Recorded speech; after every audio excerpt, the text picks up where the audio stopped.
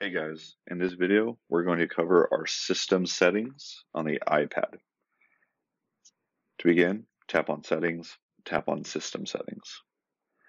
These are a lot of your defaults that the software will start out with, such as default estimating settings, default widths for your doors, and so on. Measurement system and size format, this is where you can change from the imperial to metric system. You can change the precision of your length and area quantities along with the volume precision.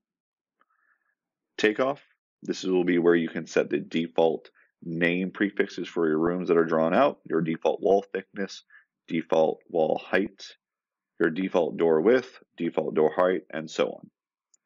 If you scroll down, you'll also have control of the number of steps per break for your stairs and also your default elevation height.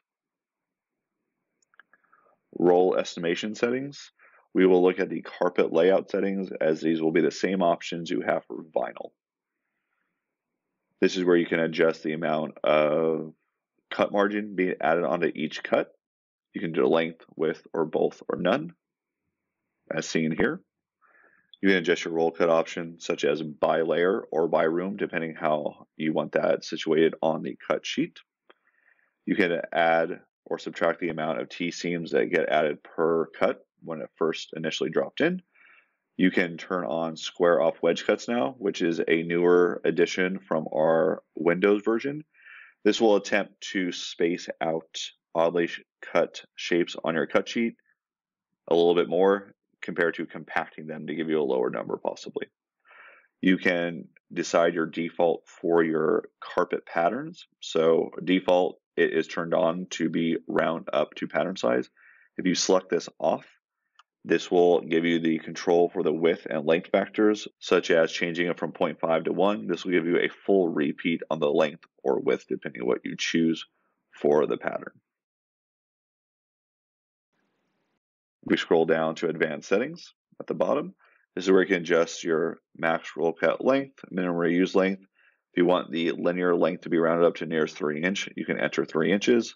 Similar to the roll cuts as well, you can add in a 3-inch roundup to have a little bit more whole numbers. We'll take a step back.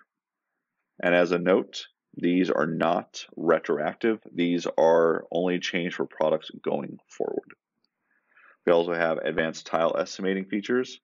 We can split those up by ceramic, carpet, vinyl tile, and hardwoods and laminates. And this is where you can adjust your default grout width.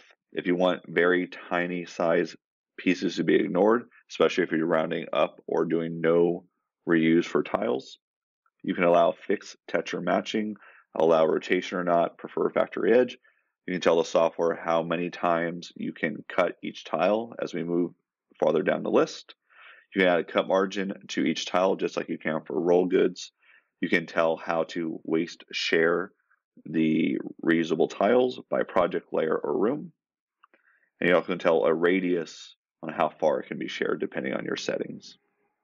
Going into our pop-up window control, this is where you can tell the software if you want those windows to pop up. That gives you editable details of certain objects such as door, rooms, stairways, and cutouts. These can be helpful if you want to edit them on the fly by turning them on. Styles and fonts. You can edit the style of your labels, dimensions, linear products, and wall section color now. Product catalogs. This is where we can tap on the catalogs and see all the different ones we have attached to our account on this device. You can hit edit at the top right to add a new catalog to create one from scratch. It will be completely empty if you create a new one. You can delete them from here as well. Any changes you've made that you want to push to the cloud and possibly other devices, you would go into this menu and hit sync at the bottom right. So if you are sharing a database with other users, you make a change and would like them to receive those changes, you would come to this menu, hit sync at the bottom right. They would then go to the same menu, hit sync as well to receive those changes. Quick access toolbar setting. This is a great feature where you can edit the shortcuts you have on the right side. You can see on my right side, that's a little bit grayed out. It says free draw, room by size, elevation, tabs, distance meter. You can see these in the pop-up box as well. If I want to edit these, I can simply tap edit. I can realign them or delete them all together. If I would like to add more to this list, I can hit the plus icon at the top right, And these will be the options I can still add onto my quick access toolbar on the right side. Sync settings. This is where we can push or bring down settings that we have in our cloud, such as the print profile that you may be sharing with other users. Auto save to camera roll. This tells the software to automatically save pictures taken within the app to attach to a room to your camera roll on the iPad. So they will not be only stuck in the software, you can have them locally on your iPad as well, disconnected from MeasureSquare. Thanks for watching. Please subscribe to our YouTube channel, and happy measuring.